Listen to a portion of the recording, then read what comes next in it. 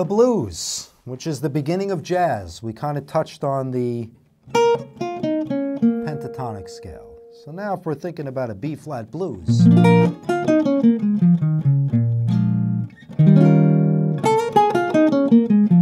same scale works over all those changes. What I like to do is come up with little bluesy ideas and repeat them. Okay, we'll have Dennis play the rhythm to the blues in B-flat, and then I will simply come up with a little riff and repeat the riff. It's a great technique to use for soloing. 1, 2, 3, 4.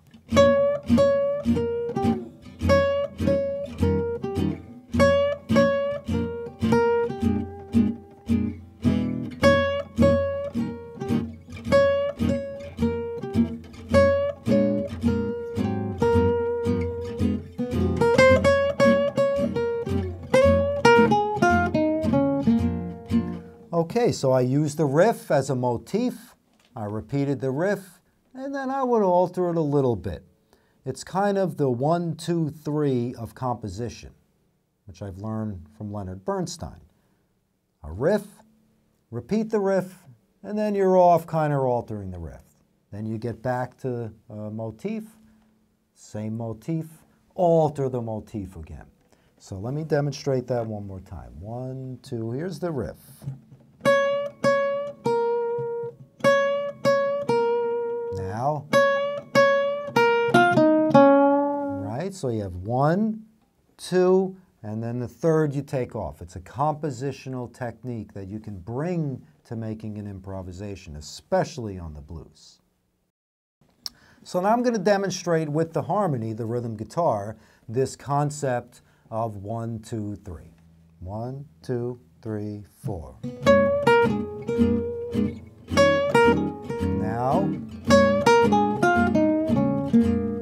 here's 1, 2, 3.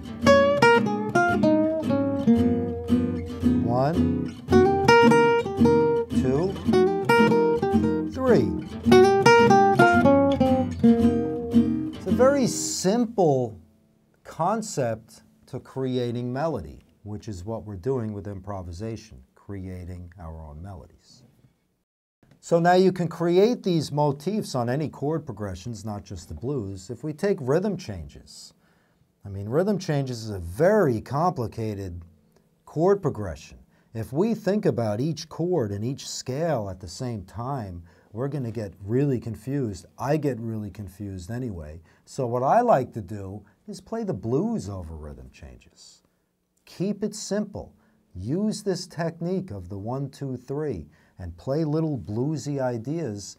And I picked that up from playing along with Charlie Christian and Benny Goodman records and Lester Young records. He would play rhythm changes and he would just be playing little bluesy licks, and man, did it sound good.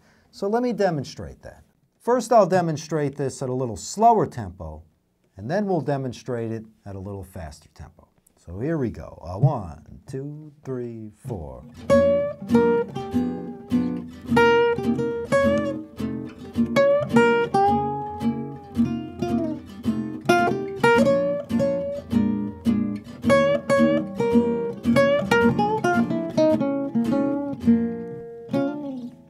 Little bluesy ideas. I'm not thinking too much about every chord change, changing every 2 beats, because then I'll drive my brain crazy. My head would explode thinking about all that stuff, especially at a faster tempo. So now let me demonstrate at a faster tempo. And again, I'm trying to glide over the fast tempo. I'm not trying to play every note, every 8th note. I'm trying to glide over, making little bluesy ideas. 1, 2, 1, 2, 3.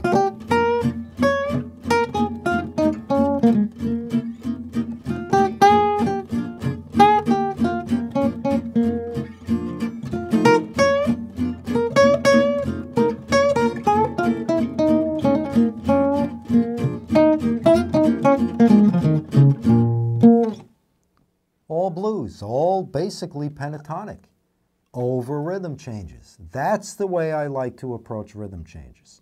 Of course, we can get extremely complicated and thinking about all the different ways to do it. And I do suggest you explore all of the different ways of playing through rhythm changes, which I have done.